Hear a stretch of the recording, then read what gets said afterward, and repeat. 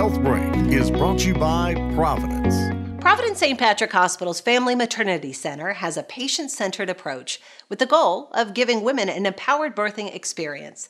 Clinical Nurse Manager Tracy Hatrzell explains. We have an LDRP model, which means our women labor, deliver, recover, and do postpartum in the same room. So instead of having to break it up into different locations for their care, they can stay in the same room, really get comfortable. In each room, we have a jacuzzi, we have a shower, so women are able to labor in our tubs. They can use that for pain relief, and then they're able to transition to their bed or a birthing ball for their actual delivery.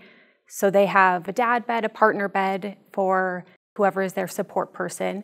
So they're able to stay in the room with them. This model is designed to maximize comfort and promote intimacy for moms and their newborns, always with safety as the highest priority. Their baby's care is all done in front of them and with them engaged. If their baby were to need more help, then we would be able to admit them into our level 2 NICU, which cares for babies that are 34 weeks and greater. I think our patients are very grateful for the care that they receive. We have really high patient satisfaction scores, and we really want to make sure that they feel good about their care. To find out more, visit montana.providence.org.